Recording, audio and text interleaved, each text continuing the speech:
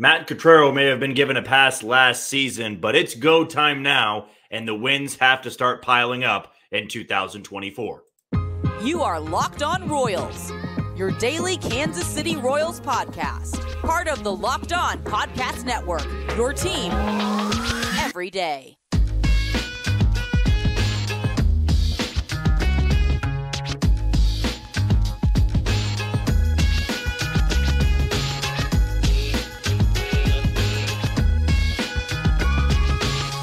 Thank you for tuning in to another edition of Locked On Royals on the Locked On Podcast Network. As always, I'm your host, Jack Johnson. Be sure to give me a follow on Twitter at JohnnyJ_15. Find us on all those podcasting platforms like Spotify, Apple Podcast, Amazon Music, Google Podcasts. We're also on YouTube. Be sure to hit that follow button and subscribe. And today's show is brought to you by FanDuel. No better time in the playoffs coming up for the NFL to hop on FanDuel and start placing your bets today. If you're a first-time listener of We Course, always love new listeners here on the Locked On Podcast Network.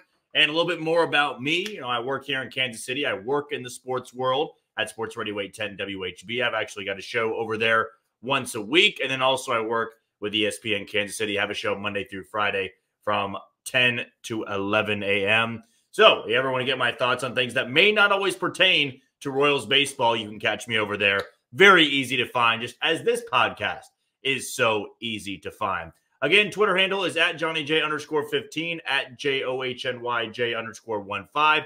We also have TikTok and Instagram at locked_on_Royals. So lots of different ways you can find us, and we hope that it's been pretty easy to find us. And for new people out there, new listeners, we hope we are bringing you the best possible content as we move forward throughout this very long offseason. It's been an exciting one, but with baseball in the offseason, it drags on.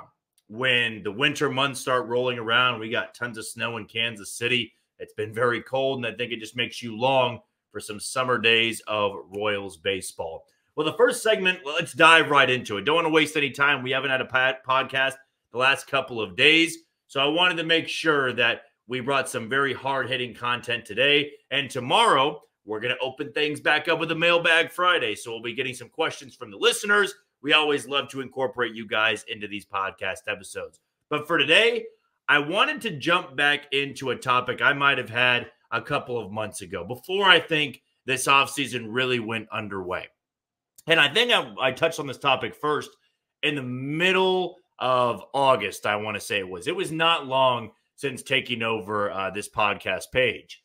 And it involved Matt Quatraro and the expectation that he had going into year one.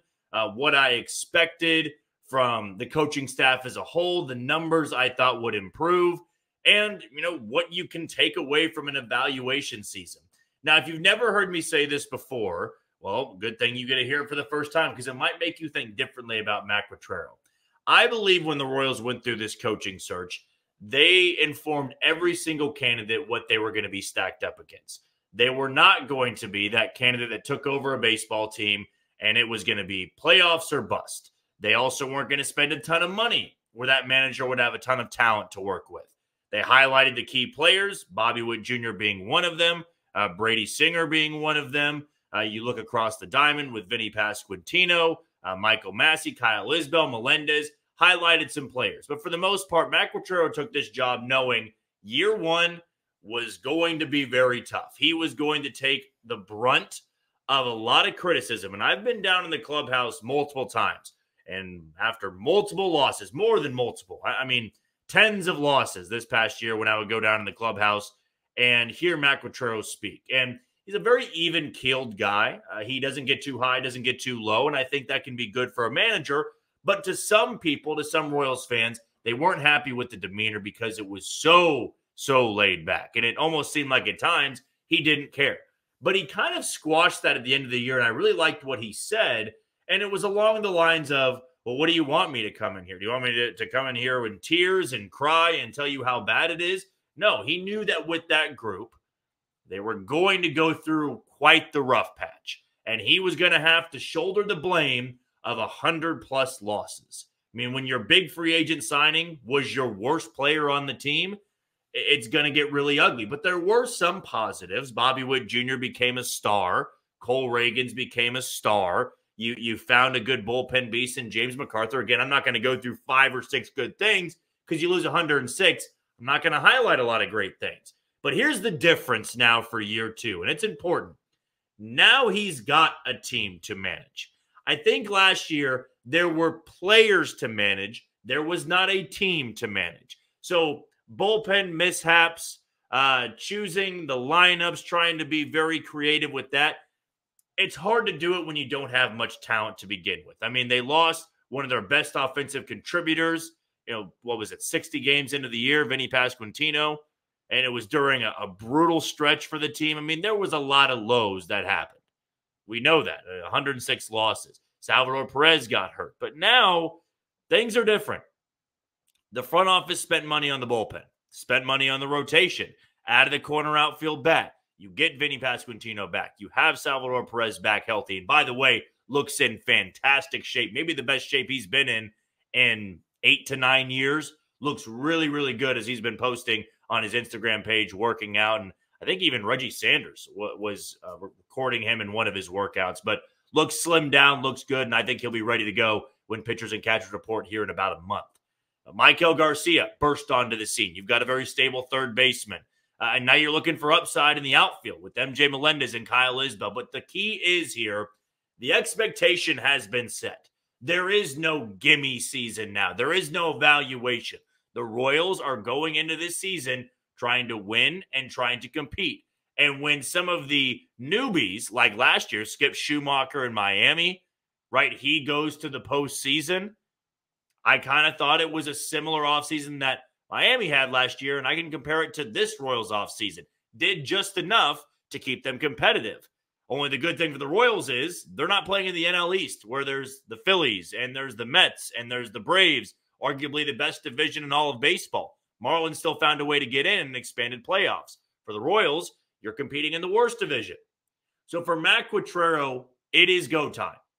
You have to start churning out wins. You have to start separating yourself as a good manager and showing Royals fans in the baseball world this was the right hire. I still stand by it. It was the right hire. The coaching staff that was assembled was very analytically driven, very much new school, because the last staff was very much old school, even though Mike Matheny took an analytics course. Like, that's trying to learn it, where Matt Quatraro, Paul Hoover, they came from very analytical organizations. Tampa Bay and Cleveland. Zach Bove from Minnesota, Brian Sweeney, Cleveland. Alex Zuma and Keone Duren, very analytically driven. That there are guys now working with these players trying to preach the newness of the game. Whereas a couple years ago, they were stuck in the past of, hey, we won it the old school way. We're going to try to do that again. It doesn't work in modern baseball. So now this is when I think we can really start to evaluate who Matt Quatraro is as a manager. That's what I'm most excited about. Now that he's got stable pieces out there, how do you manage it? When you've got a bullpen with more stability, how are you going to operate it? And that's what's going to be the cold, hard truth for Matt Quatraro and for Royals fans. If we get to July and this team is 20 games out of first, maybe Matt Quatraro's in over his head, and you have to make that shift in the offseason. Because I'll tell you this, he can't lose 100 again. Not with this roster. You can't lose 100. I don't even think you can lose 90-plus games and really have the full support of the fan base. The things have to change, and change quickly. Ever since Ned Yost left, there hasn't been a lot of wins. And even in the final years of Ned Yost, there certainly wasn't many wins. But now it is go time for Matt Quatraro. You have to start churning out those wins, because now, for the first time in nearly a decade, there is a level of expectation going into opening day. Fans are not going to sit around and be positive if you're 5-10, 15 games in. Not that they'll be calling for Matt Quatraro's head, but he's got to repair a lot of burned bridges for fans that did not want to sit through that 106 loss season. I mean, nobody really did. Some fans were more optimistic than others, but he's got to start repairing that relationship with the fan base. And really, it's not his fault. He was given quite a bad team. Now he's been given a much better team. You have to start showing now why you are the best manager for the Kansas City Royals, not just now, but moving forward. So will the wins start pumping out? Are we going to start seeing more competitive baseball in Kansas City and better decision-making from Matt Quatraro? Well, let us know in the YouTube comments below, or let me know on Twitter at JohnnyJ_15. We'll take our first break of the show. When we come back, I'm going to give you some sleepers that may make the 26-man roster coming out of camp in Surprise, Arizona. That's next on Locked On Royals. You are tuned into Locked On Royals on the Locked On Podcast Network. As always, I'm your host, Jack Johnson. Be sure to give me a follow on Twitter at JohnnyJ_15. That's at JOHNYJ_15. You also can find us on all those podcasting platforms like Spotify, Apple Podcast, Amazon Music, Google Podcast, Odyssey, and we're also on YouTube. Our goal is to get to 1,000 subscribers by opening day. We're about 140 away, so keep subscribing and send it to people who haven't subscribed yet to this podcast that I have a lot of fun doing and giving to you Royals fans out there, wherever you may be listening. Before we go any further, let's give a shout out to one of the title sponsors today in Jase Medical. I know we come to sports to escape from some of the crazy realities of real life, but can we talk for just a minute about prepping for real life? According to the FDA, pharmacies are running out of antibiotics like amoxicillin right in the middle of the worst flu season in over a decade. That is frightening and should be frightening to everybody listening out there. I actually just had a really bad flu about a couple weeks ago, had to postpone a couple of episodes. You got to make sure you're taken care of. I can't imagine a more helpless feeling than if you've got, kids, mother, father, grandparents that are struggling with the flu, or, you just have any of your loved ones that aren't able to be taken care of. Well, you don't need to stress anymore because Jase Medical is going to have you covered. Thankfully, Jase Medical is going to have you covered. The Jase case is a pack of 5 different antibiotics to treat a long list of bacterial illnesses, including UTIs, respiratory infections, sinusitis, skin infections, among others. This stuff could happen to any of us. Visit jasemedical.com and complete your physician encounter, and it will be reviewed by a board-certified physician, and your medication will be dispensed by a licensed pharmacy at a fraction of the regular cost. It's never been more important to be prepared than today. Go to jasemedical.com and use offer code LOCKEDON to get $20 off on your order. Again, go to jasemedical.com and use offer code LOCKEDON, LOCKEDON, to get $20 off on your order. Well, I think over the past couple of weeks, we've dwindled down what this 26-man roster is going to look like.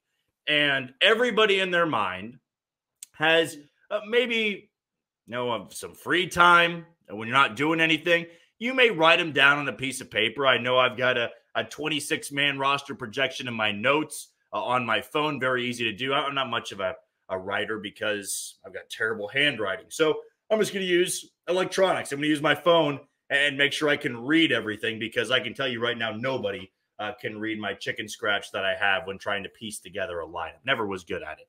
But for some of you out there that do have good pensmanship, you might have written down an opening day roster, what the bullpen looks like, what the rotation looks like. But here's the tough part about it all, is that we're going to go into spring training. And by the way, this podcast will be down in Surprise for about 4 to 5 days coming up in the middle of February. So we're very excited about that. Going to have some interviews, going to have some live video before the games actually happen. So kind of when pitchers and catchers report, we'll get some very good hard-hitting content down in Surprise, Arizona.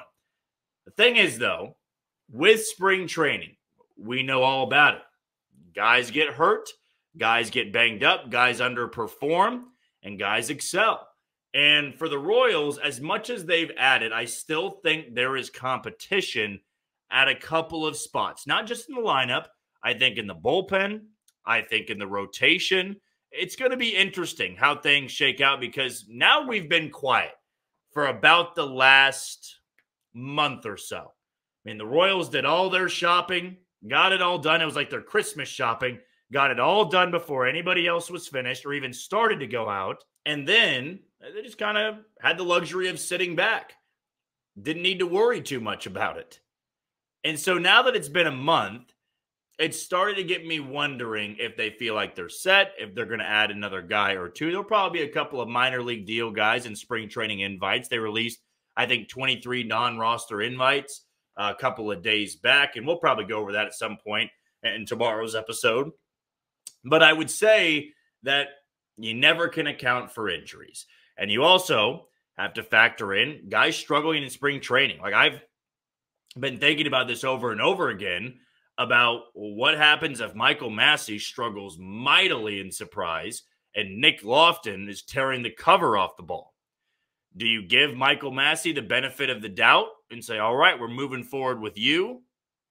Or do you say, okay, Nick Lofton earned that spot. He beat out Michael Massey in camp, and I do think there's going to be some competition at second base. I've wondered, for the outfield, it seems pretty set. I think even if MJ or Isbell or Renfroe struggled in surprise, they're not moving them off that spot. But what you can contemplate, what about the fourth outfielder spot?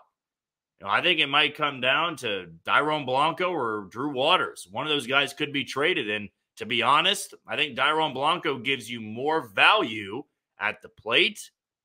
A little bit in the field, they seem like a toss-up defensively. But on the base path, Dairon Blanco is the fastest guy, if not the second fastest guy, behind Bobby Witt Jr. on the team. I think that's going to be the battle coming out of camp, is who's the fourth outfielder. You don't want to carry 6 of them. Garrett Hampson can play the outfield. Nelson Velasquez can play the outfield. Somebody's going to be the odd man out. So I've got second base as some competition there in surprise, and the fourth outfielder spot. I'm just not sold that Drew Waters can make this team, but Dairon Blanco's also have to take his scorching hot Winter League numbers and translate that to surprise if he is going to make this team. Because the downside to him is a little bit of age. He's going to be 31. He's still very new into Major League Baseball. You're not going to wait around for a guy to be productive, at age 33 or 34 a couple years down the road. He's very much a stopgap guy, but I think he is right now a better fourth outfielder than Drew Waters may be. So if you want to call him a sleeper pick to make the roster, I guess I could do that. And then I look at the last bullpen spot. Right now, I think 7 of those spots are locked down. You're going to have Will Smith. You're going to have Chris Stratton. You have Nick Anderson. Then you're going to have John McMillan, James MacArthur, Carlos Hernandez. And I know I'm missing one guy at the top of my head right now.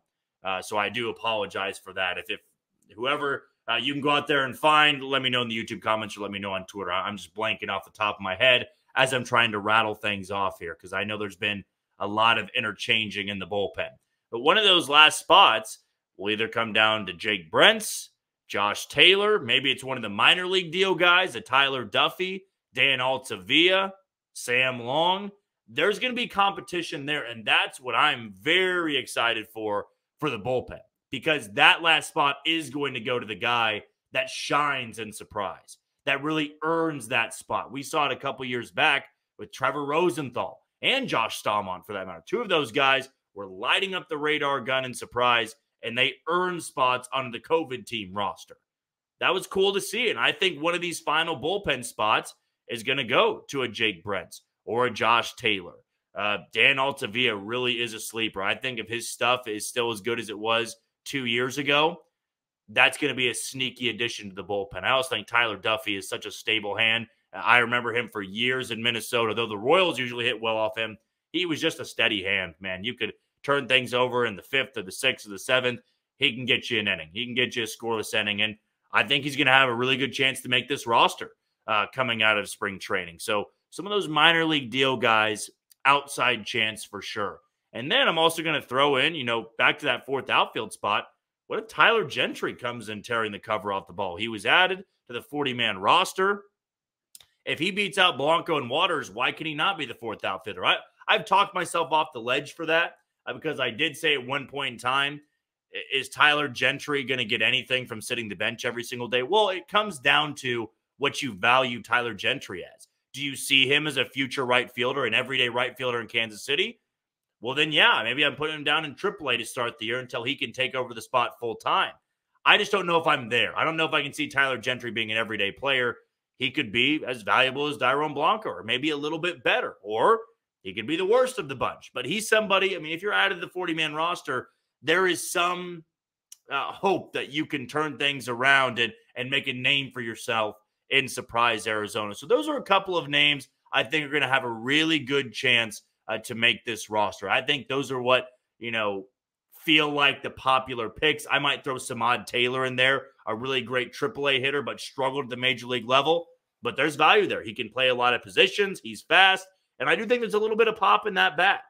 Just needs to have maybe more games under his belt and get more comfortable with facing big league pitching, which he'll get from time to time in Surprise. So those are my surprise picks, my sleepers, I guess I should say, to make the roster coming out of spring training. All right, before we move on to our final segment, I want to give a shout out to Locked On Sports Today. It is here for you 24/7, covering the top sports stories of the day with the local experts of Locked On, plus our national shows covering every league. Go to Locked On Sports Today on YouTube and subscribe to the first ever national sports 24/7 streaming channel. And tomorrow, a reminder that's going to be a Mailbag Friday, I believe, either our first or second of the offseason, since we've had only, 3 episodes a week. Actually, it has been since we had 3 episodes. This will be our first Mailbag Friday since we've moved to just 3 episodes a week. Because I know in the offseason we had Monday through Friday. Every Friday was Mailbag Friday. But tomorrow, it's going to be making its return. I'll tweet out the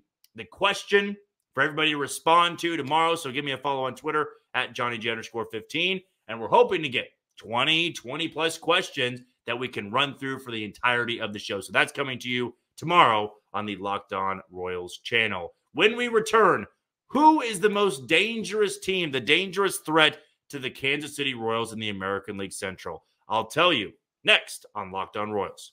You are tuned into Locked On Royals on the Locked On Podcast Network. I am your host, Jack Johnson. Be sure to give me a follow on Twitter at JohnnyJ_15 and follow us on wherever you get your podcasts from. That can be Spotify, Apple Podcasts, Amazon Music, Google Podcasts, Odyssey, and we're on YouTube. Just be sure to hit that follow button and subscribe. Before we go any further, let's give a shout out to the other title sponsor today in FanDuel. And with the NFL regular season officially wrapped up, there is still time to get in on the action with FanDuel, America's #1 sportsbook. Right now, new customers get $150 in bonus bets guaranteed when you place a $5 bet. That's $150 in bonus bets, win or lose. The app is so easy to use, and there's so many different ways to bet, like live same-game parlays, finding bets in the new Explore tab, making a parlay in the Parlay Hub, which is the best way to find popular parlays, and much, much more. So visit FanDuel.com/lockedon and make your first bet a layup. FanDuel, the official partner of the NFL. And I will say this, if you're hesitant and you don't want to lose too much money, I was there in the beginning.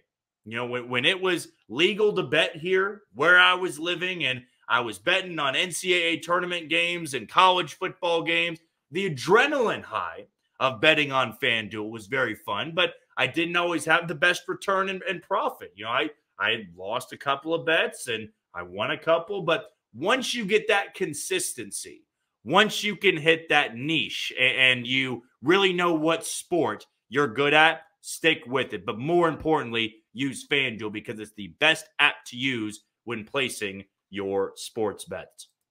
Now that we are getting closer and closer to the start of the regular season, and to be honest with you, the end of this offseason, right now it's about a month away from when pitchers and catchers report, and there's still a couple of big names out there that have not signed. And I think by the time spring training rolls around, the Cody Bellingers of the world, the Blake Snells of the world, they're going to find new homes. I mean, we found out, or at least I found out a couple hours ago, Marcus Stroman, he found a new home with the New York Yankees for $37 million over 2 years. So the Royals could have afforded it. I'll be honest about that. But he might have had a little bit higher of an asking price to come to Kansas City over New York, where he is from, I believe. I think Stroman is from the East Coast area, so that might have felt like a no-brainer in the long run. I thought he was going to go back to Toronto, but in the end, it was the New York Yankees. But I will say this. The more big-name free agents that fall off the board and don't wind up in the American League Central is a big bonus for the Kansas City Royals. As we've said multiple times before, this division is weak. It is incredibly weak. Now, the Minnesota Twins, they won a playoff series, and you got to tip your cap, right? Minnesota was a cursed, starved franchise, and They took down Toronto with ease and basically took Houston to the brink. They at least gave the Astros some fight before being eliminated. So Minnesota, no brainer here. They're the most dangerous team in the Central and the most dangerous to the Royals because the numbers were terrible against Minnesota last year. And Minnesota still has a lot of great players. Correa, Buxton. You look at the rotation with Joe Ryan, Pablo Lopez. You know, you did lose Sonny Gray, did lose a couple of pieces, but overall, it's a young team. It's a team that can thrive. You know, they're still trying to shop Kepler and Jorge Polanco, so they might subtract a little bit more. Here's the thing, though, with Minnesota. Their biggest free agent signing so far is Josh Staumont, the former Royal. Other than that, they've only lost guys. They've only lost some of their stars. They've lost a couple of pieces to their rotation, and they haven't really replenished it. I don't know if they're thinking they can just stick with the guys they have in-house. I mean, Louis Varland, who was great for the Wichita Wind Surge, kind of close to where I am. He was a stud when he got called up to Minnesota. But Minnesota historically does this. They're just not a big-time spending franchise. Even when they've had their good years, they're not that aggressive. And even when they were really good, I think about the Bomba squad with, Nelson Cruz leading the charge and Miguel Sano, the big hitters, that set the major league record for home runs in a season, team home runs, I should say. They never had any pitching. This past year, they get the pitching, don't have a very good offense. Carlos Correa declines. Buxton can't stay healthy once again.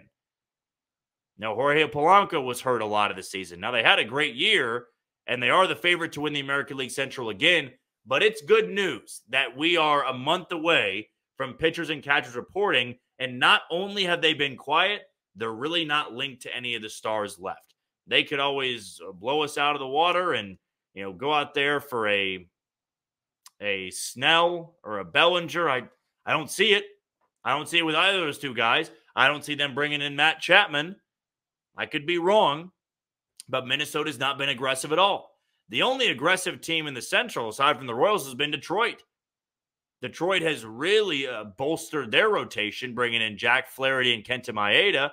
I still think the Royals got two of the better options in Waka and Lugo because Flaherty has to bounce back, and Maeda hasn't really been a frontline guy for a while, but he's a pretty good number 4 or 5, which Detroit, they already had a pretty stable rotation and a bullpen. Offensively, though, they still need a lot of help. Mark Canha is really the only true piece they added to that roster, and unless I'm forgetting somebody, it doesn't feel like that's the biggest move they could have made. Cleveland has not done anything. Chicago has just assembled the 2019 Royals, so I can't say I take that too seriously. And they could overhaul their farm system by unloading Dylan Cease and Luis Robert, but Chris Getz, former Kansas City Royal, and a lot of the influence they have in the front office, they're not willing to move on from those guys. They're not willing to trade, which makes no sense because they're projected to lose upwards of 90 games, 95 plus games, 100 games, and they're going to hang on to guys for too long and they could decline. Who knows? But the American League Central, outside of Kansas City, has not had a very good offseason. And the more and more these names fall off the board and they're going to the Dodgers and the Yankees. I know everybody's upset about the Dodgers picking up everybody. That's really not bad for Kansas City because the Dodgers are the Dodgers. They're on the National League side. They're going to have to go through the NL West. That's more of a problem for the Diamondbacks, the Padres, the Giants, the Rockies. That's their problem. The American League, yeah, I think it matters who goes to the Yankees because if you are to make some miracle playoff run, you would have to likely go through the Yankees at some point. But like Baltimore hasn't done anything or not anything of significance. They got Craig Kimbrell. They ran on Dylan Cease, but now it looks like the White Sox are going to keep Cease. I know it's kind of going off the rails here and talking about teams that aren't pertaining to the American League Central, but step one is winning the Central.